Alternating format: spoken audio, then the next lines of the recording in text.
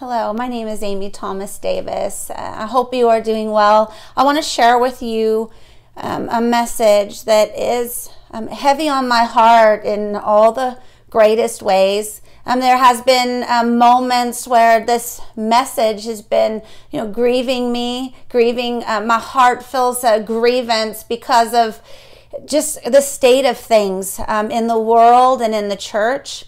But I feel like this is a message of direction and also a message of hope that the Lord has really been revealing to me for the last couple of years. I want to share a little bit about that today. I want to talk about this question about delay. How will delay lose its power? Because it's clear that delay seems to have a bit of power.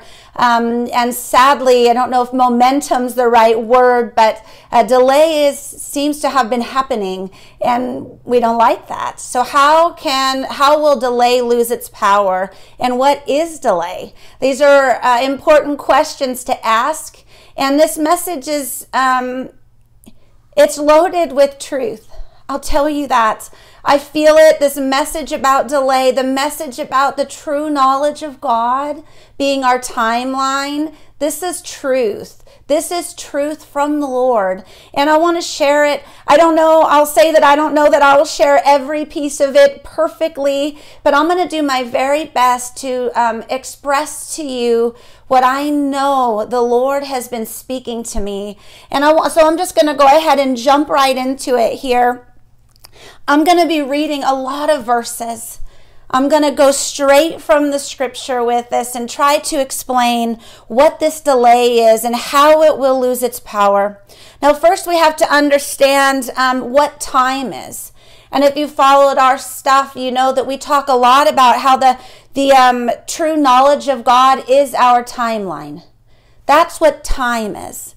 It's the true knowledge of God. Let me show you that in the scriptures. I'm going to read you a couple.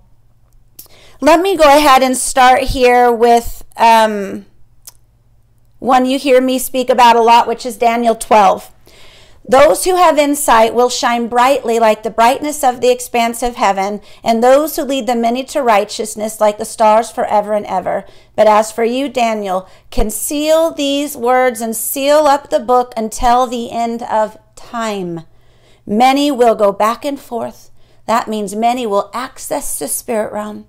Many will go back and forth as though through a portal or through a window, and knowledge will increase.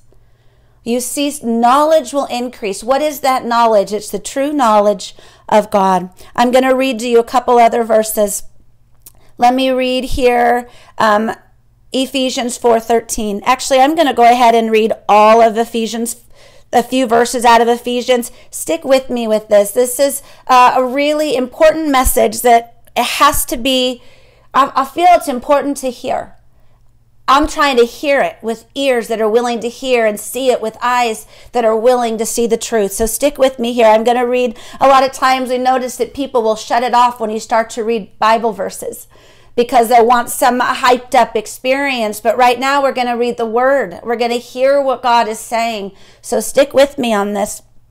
It says in Ephesians 4, He gave some as apostles and prophets and evangelists and pastors and teachers for the equipping of the saints, for the work of service, to the building up of the body of Christ, until we all attain to the unity of the faith and the knowledge of the Son of God. Do you see? Our goal is the unity of the faith and the true knowledge of the Son of God. That's the goal. And it says then in Daniel that many will go back and forth, accessing the realm of the Spirit, even going to and fro on the earth, working for the Lord, for the kingdom of God. And during that time, knowledge will increase because we have to come to the true knowledge, attain to the true knowledge of the Son of God. And there's a lot of things set up against that true knowledge. Let me finish Ephesians 4, and then I'm going to read a couple more verses, and I'll share with you the message I've heard from the Lord. Let me read this again. Until we all attain to the unity of the faith and the knowledge of the Son of God, to a mature man, to the measure of the stature which belongs to the fullness of Christ.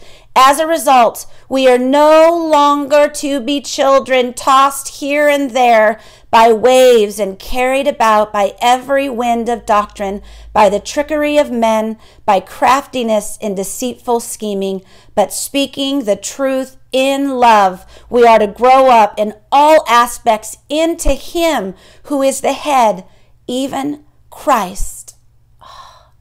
That's our goal, you guys. That is our goal.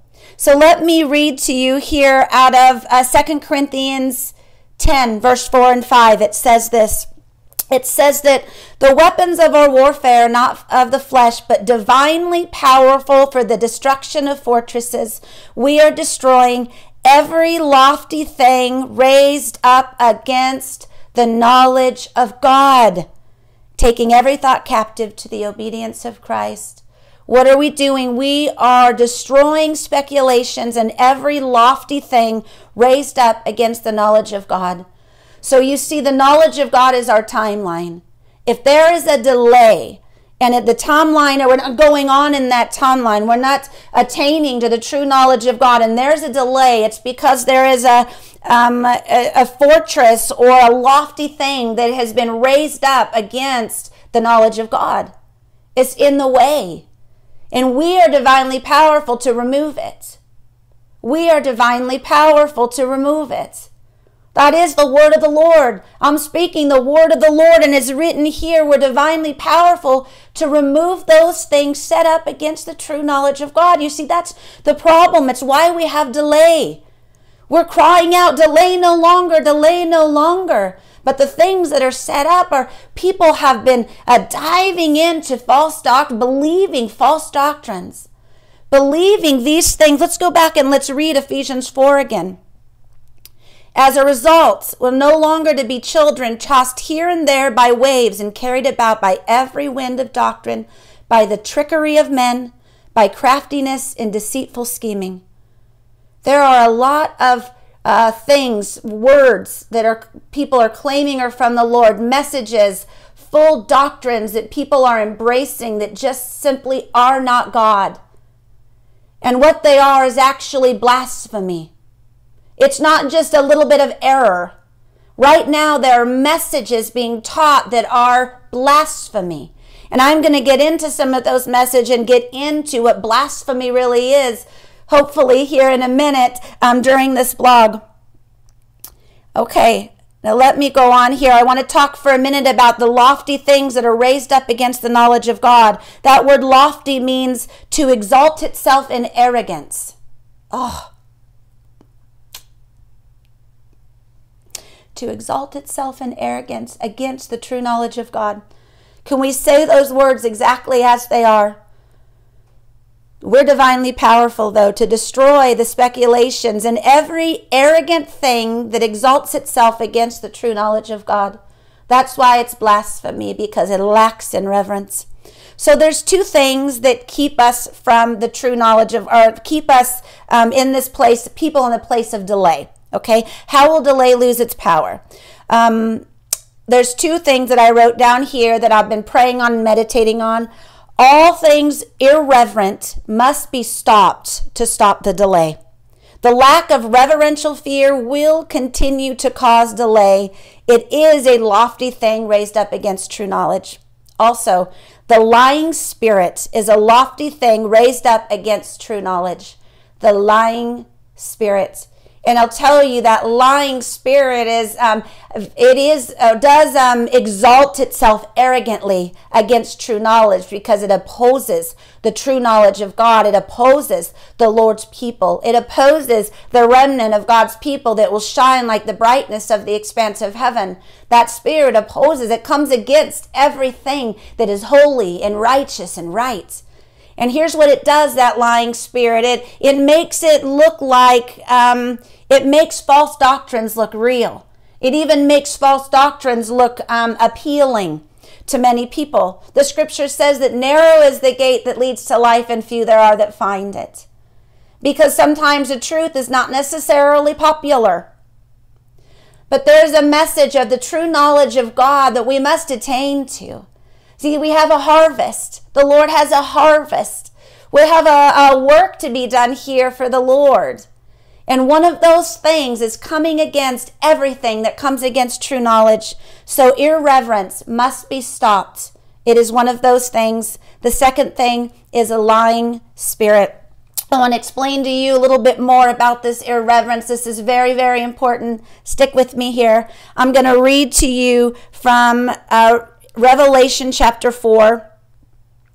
I want to explain to you what it says in Revelation that the throne room is. Let me tell you why for just a moment. There are, actually before I get in this, I'm going to share a short little story. One time I was at a meeting, beautiful, lovely, amazing leadership, amazing people trying to, encourage people in the ways of the kingdom, in the ways of God. And there was a beautiful time of worship happening, and the people were engaging in worship. And it was sort of an open mic setting, and for some of the people, and somebody had taken a mic and began to do something that felt completely irreverent. It drew away from the place of worship and the place of freedom with the Lord. It drew away from that. And the person went into all kinds of crazy antics. And normally you just sit and kind of allow people to express themselves in whatever way they're expressing themselves. But this was not an expression of, herself expressing herself in worship. This was irreverence towards the Lord. And I heard the Lord speak to me and say, "Are you going to stop this?" And I was like, who is he talking to? Because I don't love to do that sort of thing. I would just rather allow people to sort of be who they are. And the Lord very firmly said, "Are you going to stop this?" And again, I'm like, he has got to be talking to somebody else. I'm kidding. But at that point, it was like, just taking the mic and redirecting to reverence. And it was such a picture for me of how important the reverential fear of the Lord is, and how much lack of reverence there is in all the many different church cultures. And the one thing that is going to light the way in this new day that we're in is that submission to the Lord. And it is wrapped up. It's partnered with. It's all a part of the reverential fear of the Lord. It's very, very important. There's a lot of crazy theologies right now, a lot of crazy things. And so many of you just desiring, like, I want to know what the truth is. And so you don't have to be afraid, because the Spirit of truth will guide you into all truth. We have to have eyes brave enough to see, and ears to hear, a heart brave enough to receive, and eyes to see and ears to hear. That's what we have to have in this hour. We have to have the courage to receive and begin to move in even a doctrine that might not be as popular as some of the false things that are being taught. Okay, reverential fear is so important. The throne room it's all about reverence in the throne room, and I'm going to get to that in just a moment. I want to tell you a couple of things that are not in the throne room. I know this, I feel it from the Lord, and when I read it in Scripture, I don't see that these things are in the Scripture. You know what, I'm going to go ahead and read the Scripture first, and then I'll get to those, hopefully. Here it is, Revelation chapter 4. I looked, and behold, a door standing open in heaven. The first voice which I had heard, like the sound of a trumpet, speaking to me, "Come up here, and I'll show you what must take place after these things." Immediately I was in the Spirit, and behold, a throne was standing in heaven, and one sitting on the throne. He who was sitting was like a jasper stone and a sardius in appearance. And there was a rainbow around the throne, like an emerald in appearance. And around the throne were 24 thrones, and upon the thrones I saw 24 elders sitting, clothed in white garment, and golden crowns on their heads. Here it is. Listen to this. Out of the throne come flashes of lightning, and sounds and peals of thunder. And there were 7 lamps of fire burning before the throne, which are the 7 spirits of God. What are the 7 spirits of God? Isaiah 11 says this: "The Spirit of the Lord will rest on him, the Spirit of wisdom and understanding, counsel and strength, the Spirit of knowledge and the reverential fear of the Lord. And he will delight, it says in Isaiah 11, he will delight in the fear of the Lord. It is the Lord's delight. And it's in the throne room. It's the centerpiece of the throne room. The reverential fear of the Lord. And I'll tell you, the sevenfold Spirit of God is eternal. Each realm, it's an eternal realm, the sevenfold Spirit of God. Love is eternal. God is eternal. He is love, and he is the sevenfold Spirit. It's eternal. So in the throne room, the centerpiece, the core of it all is the reverential fear of the Lord. And interestingly, in Isaiah, it's directly connected to the true knowledge. This is mighty, you guys. We have to remember what we're doing here. This is to be pleasing to the Lord. It is not to build a business or to build a ministry. No, this is to revere him. It's a mighty message. You see, let me tell you what the throne room is not. I read it to you. It goes on to say in Revelation 4 that they're continually singing in the throne room. Holy, holy, holy is the Lord God the Almighty, who was and who is to come. Worthy are you, Lord. Worthy are you, our Lord and our God, to receive glory and honor and power. For you created all things, and because of your will they existed and were created. It's a continuous worship to the Lord. He doesn't interrupt himself with ridiculous things. No, it's a constant reverence to him. The throne room. I'll tell you, there are a lot of crazy things that we've heard over the years that people have said they saw in the throne room. One of those from a well-known leader was that there are Ferris wheels in the throne room. I assure you, there are no Ferris wheels in the throne room. In the throne room is the reverential fear of the Lord. You're not bored in the throne room. In the throne room, you give him all glory and all honor. We are filled fully and completely with the true knowledge of God. It fills us. There's no need for our soulish desires to be filled because he fills us through and through. We haven't attained to that yet. We're in process of attaining to the true knowledge of God. We're in that process. And we go and there's visitations. I believe that we can go to these places, go into the heart of God, hear from him, even in the throne room. But there's a reverence there. It's not a place we go in our imagination where we jump up on Daddy's lap. There are times, yes, of intimacy. Times of intimacy and it's a constant intimacy with the Lord. Constant closeness. There are times where we are desperate for Father. There are moments where we're calling to our friends. But in every moment, it's complete reverence. Complete reverence. So if we've visited the throne room or encountered his heart in such a way, we will be transformed. Transformed. Let me read to you another scripture if I can find it here. And we have put on the new self, his being renewed to a true knowledge according to the image of the one who created him. It's being renewed to a true knowledge. So if we have had an encounter with the Lord, it will transform us. It will continue to bring us in to the fullness of the knowledge of God. I had an experience almost 2 years ago now, and I'm writing about it in my book, but I'll share this part of it. When I experienced just the fringes of the realm of the Spirit of knowledge, which of course is eternal because he's eternal. And in the moments where I got to experience it, I noticed that afterwards, it was like that knowledge of God continued to grow in me in every area, like I'm growing in to the understanding. I'm growing in to the knowledge of God. And I believe I was a picture in this of what we're doing here, growing into the knowledge of God.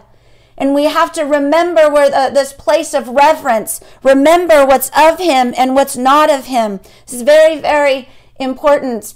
And one thing, when I came, that first encounter was over, the first thing I asked for was more reverential fear. It was important to me.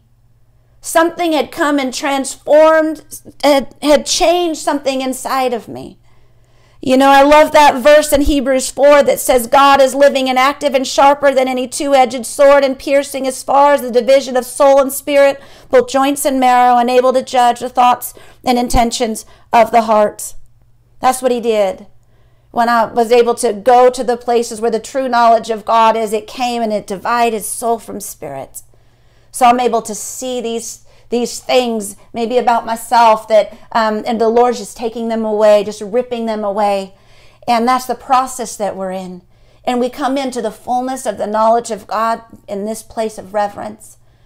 And you know, this lying spirit has been deceiving many people. It's deceiving people in doctrines that just aren't right.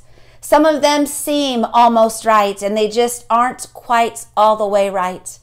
And I was going to go into some of those doctrines here, but I feel a little, I'm feeling like I'm going to wrap this up instead. I'm not going to get into all of those things, but I am going to say that we have to know what really the throne room's about. We have to know what we're doing here, coming against these things that are lies. Take a look at the doctrine that you're following or learning about. Is it a lie or is it the truth? Does it almost look true, but isn't quite the full truth? Because that's the thing with deception, is it almost looks true. Let me read this one more time here in Ephesians 4, and then I think I'm going to pray and wrap this up. I'm going to pray for you, and I'm going to pray for me. It says this: as a result, to the full knowledge of God, the true knowledge of who God is, the fullness of Christ. As a result, no longer will we be children tossed here and there by waves and carried about by every wind of doctrine, by the trickery of men, by craftiness in deceitful scheming. Craftiness in deceitful scheming. There are messages that just aren't right.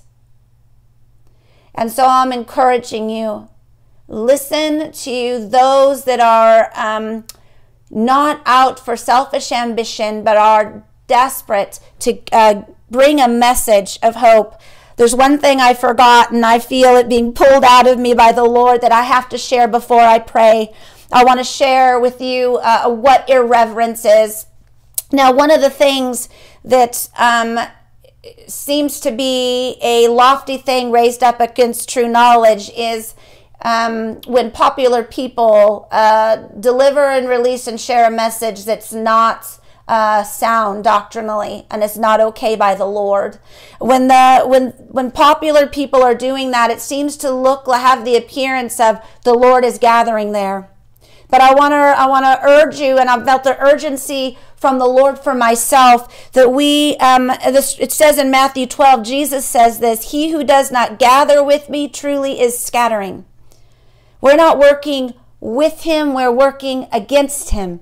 And I don't want to be working against him. I want to be working with him. Let me read this to you. I heard this from the Lord. I wrote most of this down this morning. Those who gather will be recognizable. Knowing the fear of the Lord, they will persuade men and be carriers of the true knowledge of God. They will be recognizable to you if you have eyes to see and ears to hear and heart brave to receive the truth. Because the truth about what the scripture says, sometimes it is a little hard to hear, because we would love to see everybody in the whole world get saved and some of these other things. But the truth is that we do have a harvest of people to bring in. And to do that, we have to stop this delay and stop believing things that simply aren't true. Let me go on. Anything contrary to true knowledge is as enmity to God. It is blasphemy and a complete displeasure to the Lord. The word blasphemy in the Greek means this: showing contempt or lack of reverence for God, gross irreverence. The Webster definition of irreverent means lacking proper respect or seriousness of something that should be taken seriously. I think like the throne room. It should be taken seriously. The truth should be taken seriously. There can't be a lack of reverence there. All of these things, I'm going to read this little thing that I wrote down here. All of these things would include denying prophetic power, healing power, and resurrection power.